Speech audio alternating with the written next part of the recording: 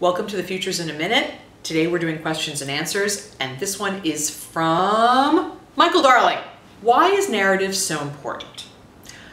Well, simply, it's how our brains work. We take information and we put it all together into something that makes sense to us, and it can be completely random.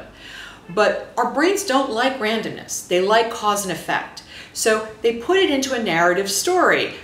A happens, which causes B, and then C is the outcome. Narrative is important to convey information because it's actually how our brains are wired to function within the world. Thanks so much.